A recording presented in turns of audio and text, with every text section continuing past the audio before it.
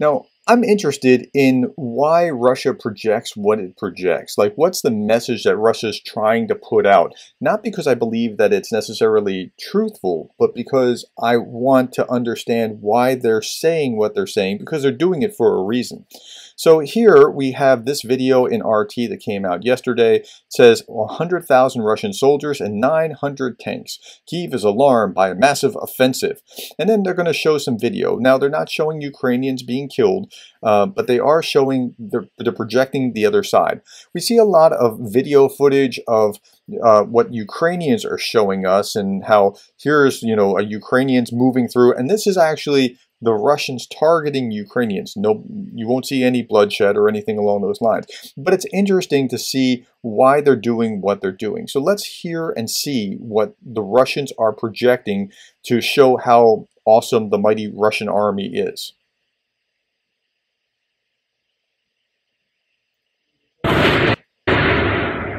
In the pauses between is when you move. There's no telling when the shells will start screaming in again.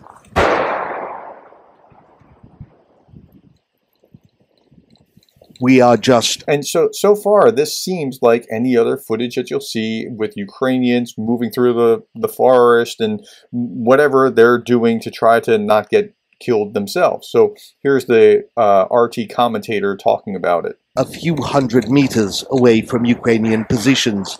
Okay, so what you're seeing here, they're going into this shelter. Now, a few days ago, I showed you this video, the counter-offensive, the whole truth. And in that video, you saw how there were lines of dragon's teeth, and then there were mines, and then there were entrenchments, and the entrenchments go back to some place they could sleep and spend time being pretty protected. And you're seeing something that looks very much like that here. Round zero.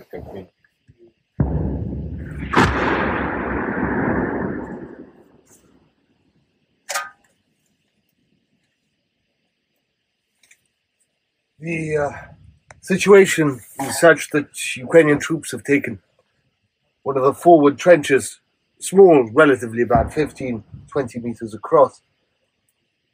But now Russian airborne troops, considered elite, have arrived here and are ready to storm, to assault the lost trench again. Now, he's trying to show that he's in one of these kind of positions. Like the Ukrainians would be out here, there's dragon's teeth, there's mines, there's artillery shooting down on here, and then there's these rows of trenches that are front trenches, and then he would be in one of these kind of back trenches. I don't know that he's actually there. I don't think he has the guts to be that close to the front lines. That's just my personal opinion. I have no facts to verify that. From what I've seen, they tend to make it look like they're somewhere and they're not necessarily there. But let's say he would be in one of these kind of positions at this point. Okay, now here is some drone footage of what's going on. Now, the drones are really interesting to me because, think back to World War II, and when you wanted to get information about what was going on in World War II, you'd go to the movie theater and you'd see some newsreel before the movie that showed that there was some kind of this bombing or that strike or this attack or whatever else.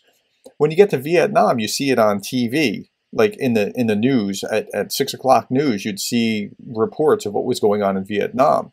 It was even more improved. I remember seeing things like round the clock on CNN during Desert Storm, I guess it was, in 1991.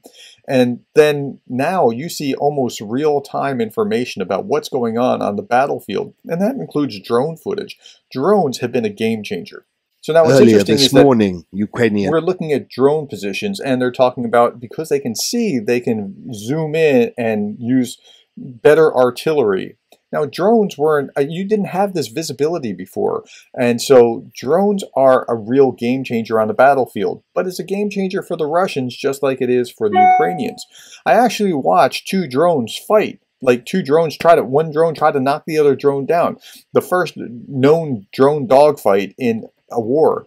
And what'll be really interesting will be to see if there ever becomes a capability where drones can actually knock other drones down, like use some kind of a drone up in the sky using some kind of magnetic pulse to knock other drones down, that would be really significant and game-changing until the other side can catch up with this.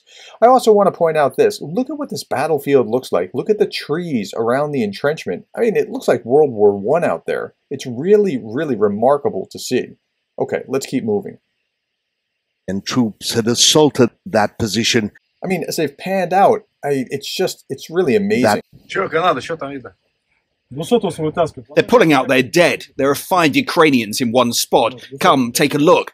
There. They're carrying one of theirs in a bag. And these two are... So he's looking at this through just an iPhone. On my sons, actually, they're in Civil Air Patrol. They have used exactly these kinds of things. They use an iPhone or an iPad on the drone controller, and they can see exactly the same kind of thing because there's a camera that is below that you can manipulate up and down, and yeah, they're using the exact same thing. Now these guys are looking at this going, they're pulling out their dead. There's 5 guys right there. They're almost looking down at the Ukrainians for the way that their battle tactics are, when what the Russians do is often just leave their guys lying there. They don't understand the Ukrainians' view of human life, and just like I don't understand how the Russians can be so cold in their view of human life. Digging. As Russian artillery hit them, theirs hit back. The purpose of this seemingly aimless Ukrainian bombardment was to prevent a counterattack. They used everything. Notice it felt like the commentator was actually there with him, but you didn't see the commentator at the time when the strikes were being on. You just saw the guy looking through the drone strike. That's why I'm suspicious about it, because, well, anyway, I've seen other things that would cause me to be suspicious that he would actually be there. But look at the fortifications here now. Like, look at how, like, this is pretty secure from, small arms fire. Mortars and rockets. We even filmed one fly by. A recon squad of the 76th Airborne Division set to work, quickly driving the Ukrainians into cover. It was too much. They broke. We watched as the surviving Ukrainian troops surrendered. Okay, so they're showing surviving Ukrainians surrendering. This is what they want to broadcast for their Russian audience, because see how awesome, big and bad the Russian army is. By one, they stumbled out with hands in the air. They were all taken in. Ours wasn't the only drone in the air. Ukrainian commanders, seeing their troops surrendering, must have ordered fire on their own soldiers. It wouldn't be the first time. Really? They're ordering fire on their own soldiers because they're surrendering? So that's a really interesting thing. The Ukrainians are not known for doing that, but the Russians are known for doing that as far back as World War II. So that's interesting that they put that into the commentary. And this is something that I talked about yesterday in this video, how lies spread, where I'm talking about RT and the way that RT works. So one of the main things that RT wants to do is to push the idea that Western countries have as many problems as Russia, or that they do these things that we do. And that's exactly what's being carried in this narrative. Okay, just a little bit more and we'll be done.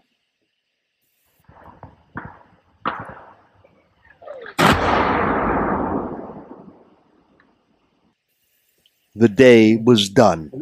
Dawn to dusk, it had been filled with explosive violence and bloodshed, and all for nothing.